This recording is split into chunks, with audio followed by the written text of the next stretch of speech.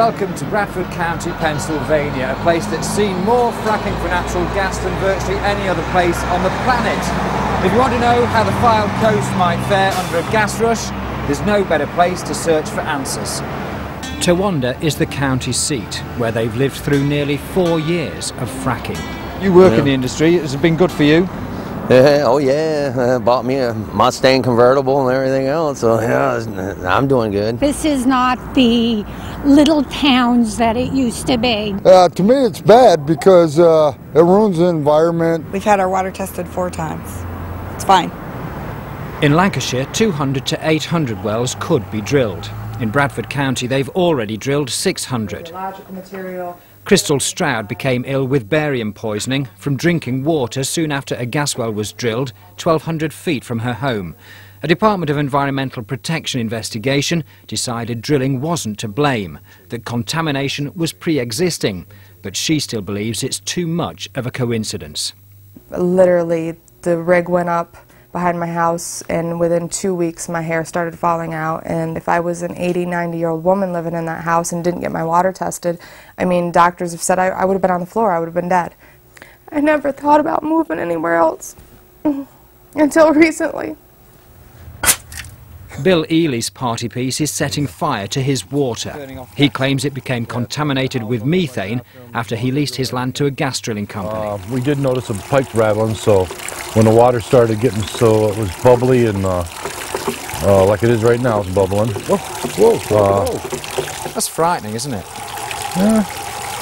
It was at the beginning. Now I'm sort of getting used to it. The company involved has installed ventilation pipes and for now supplies his drinking water. It denies any responsibility, saying the area has a history of naturally occurring methane. Elsewhere, there have been accidents. Special response teams have been at the well around the clock since gas company officials... Reporter Jim Hamill saw firsthand the leak of thousands of gallons of fracking fluid from one well. It did so much to bring a glaring light to what could go wrong. A subsequent report said that leakage had no lasting environmental impact. In Lancashire, the firm behind test drilling is Quadrilla Resources. People are concerned somehow that fracturing fluid is going to contaminate groundwater, and there still have been no cases, even in Pennsylvania, of fracturing fluid actually getting into someone's drinking water supply or the groundwater supply. The two sides in the great gas debate will never see eye to eye, but one thing they agree on is that fracking changes lives. If it does indeed become commercial on the Fylde coast, daily life will be different, for better and for worse. Peter Marshall, BBC North West Tonight, Bradford County, Pennsylvania.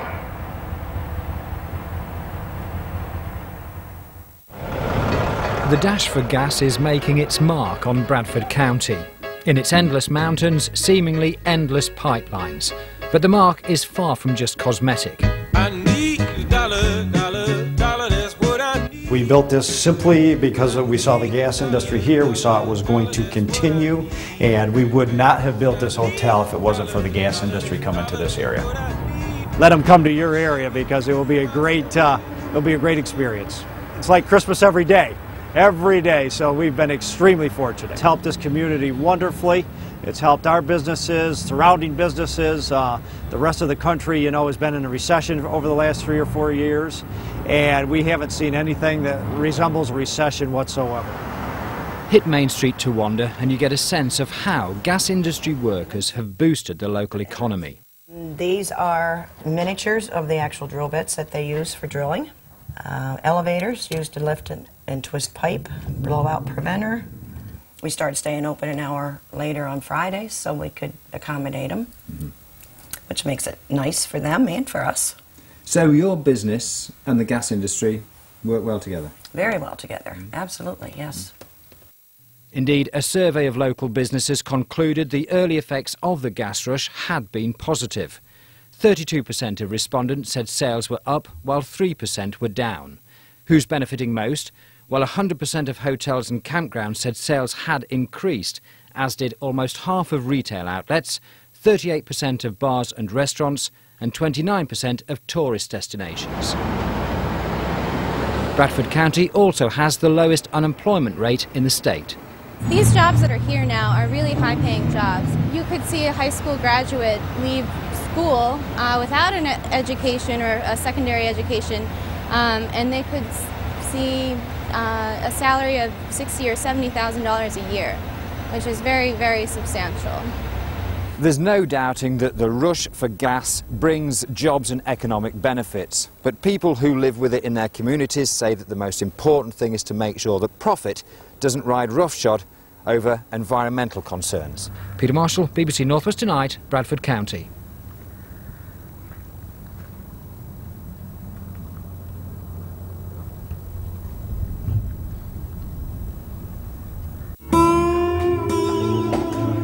The good folk of Towanda are familiar with all things fracking, and from regulars in a local club, some words of advice.